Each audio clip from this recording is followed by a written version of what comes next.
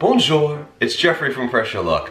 Now I don't normally say bonjour in my videos, and my French is one to laugh at when I try to attempt speaking it, but at the same time, I miss France. I love it there, I love Paris, I love the south of France, the countryside, one of the best places I've ever visited with the best food I've ever had. And because I'm missing travel so much to Europe, I decided to bring some of it to my kitchen, and that was risotto specifically. I haven't made one in a while, but the Instant Pot is worth the price of admission alone for making risottos with zero babysitting. It is done in laughably easy time with little effort. Now, you may have heard of risotto, but you might have never tried it. And in case you haven't, let me explain what it is. Think of it as the pasta of the rice world, much like orzo is the rice of the pasta world. And you have to use a very specific rice called arborio rice. You could find it in basically every single market right in the rice section, and it's the creamiest, most wonderful rice ever. It's almost like a really nice creamy pasta porridge, if you will. But don't let that word porridge throw you off. It's something very special. And I wanted to do one of my favorite classic French dishes, which is also quite popular here in the States, chicken cordon bleu, and turn it into a creamy, unbelievable, unforgettable risotto. So if you want to see how easy and delicious this recipe is going to be, just keep on watching, because we're about to make one of the cheesiest, decadent, and most sublime risottos in the Instant Pot. Oui. Wait and see. Let's do it. We're gonna start with one large shallot and dice it up. And by the way, this shallot's name is Jean.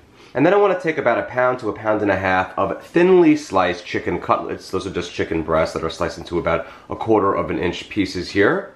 And then slice it into pieces about this big, about 1/4 inch or so strips. All right, now let's go to the pot and start cooking. So now let's go to the Instant Pot, and we're going to add in 2 tablespoons of salted butter. All right, now I'm coming down to the control panel of the updated Instant Pot Duo Plus. They've updated it a bit.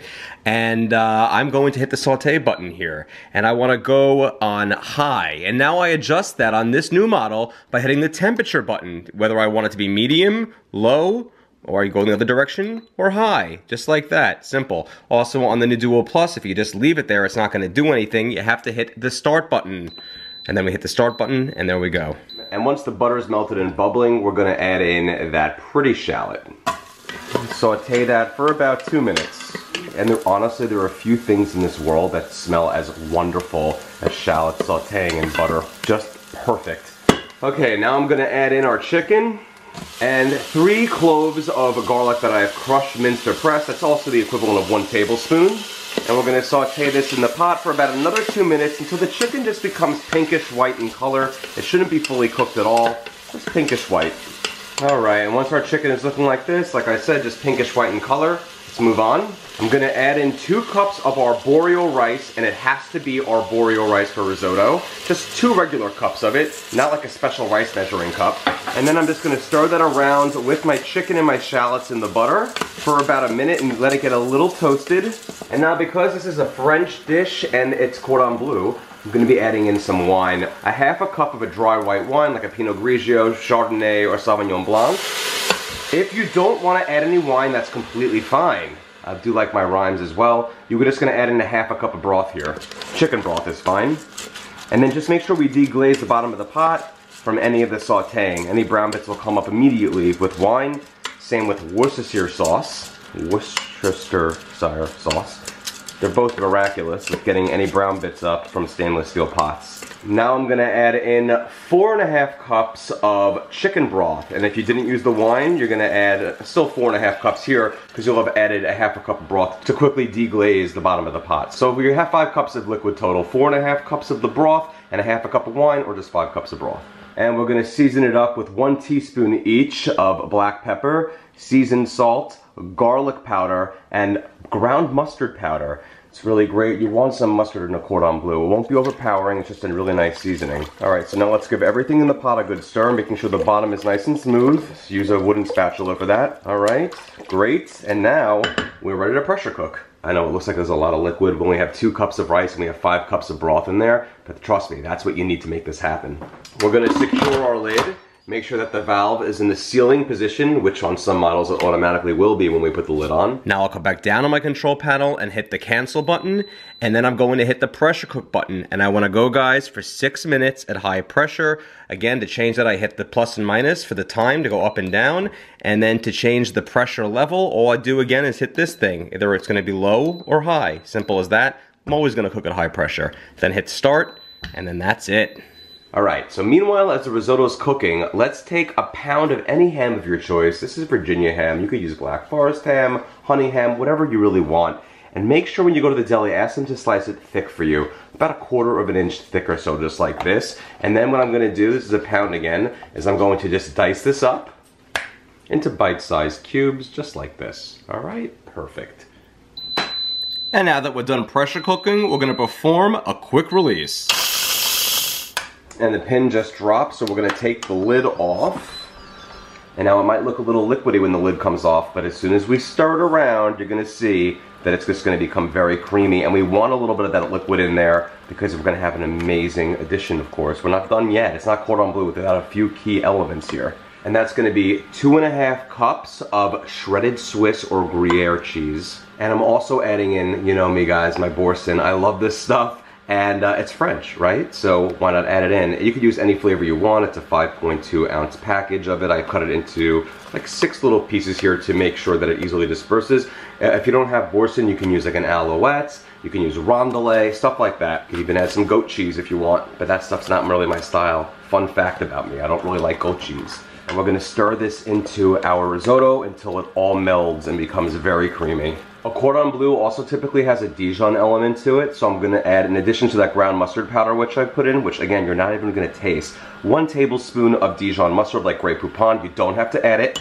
I'm gonna stir that around, and this is so cheesy and chickeny and amazing. Look at this.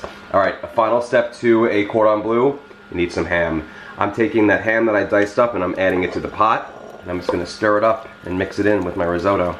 And folks, here we have it. Chicken cordon bleu risotto. All right, I'm gonna plate this up and try it out. Look at how ooey and gooey and cheesy this is. Okay, and there we go, right into a bowl. Look at how nice this is, guys. Look at this consistency. This is a very rich risotto, obviously. All that cheese in there, and this ought to do the trick. And now let's get a fork in there, and we're gonna try this deliciousness out. And there it is, guys, chicken and cordon bleu risotto. Look at how creamy. You see how it just sticks to itself like that? Almost like a rice pudding, well, which makes sense because you'd use arborio rice for a rice pudding. That's how I like my risotto, creamy and substantial. Here we go.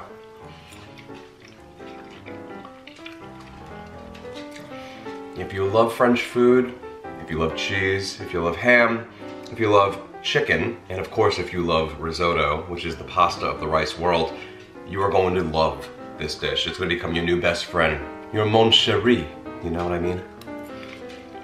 It's out of this world. Out of this world. Comfort food at its absolute finest. Decadent. I mean, if you have this as a side on your dinner table, it's gonna steal the show. And it's without question one of the best risottos I've ever had. You know, I know when you watch these videos, you're probably like, well, he's just saying that because he made the recipe and wants people to try it. And that's partially true, but it's absolutely true that it truly is one of the best risottos and one of the easiest risottos ever. I could eat this every single day. I won't, but I could. Magnifique. This is absolutely splendid on every single level. Guys, if you enjoy these videos, check out pressureluckcooking.com because all my recipes live there, a ton of them anyway. I somehow became a #1 national best-selling author with my step-by-step Instant Pot cookbook, and I also just came out with the lighter step-by-step Instant Pot cookbook if you want to shed some pounds. A recipe like this one won't be in this book, so I just might have to write another book to put this one in there because it deserves to be preserved in a cookbook. Either way you go, you can't go wrong with these fantastic recipes. Hey, also check out my Facebook page, facebook.com/pressureluckcooking, and give it a like. Make sure it's a favorite. And of course, check me out at Pressure Luck Cooking on Twitter, Pinterest, Instagram, YouTube, and TikTok, even though I'm just kind of starting it and don't really 100% know it yet, but we'll see if I continue that route. We'll see. I now really want to go to France real bad again. But until then, I have chicken cordon bleu risotto. Thanks so much for watching, guys, and enjoy.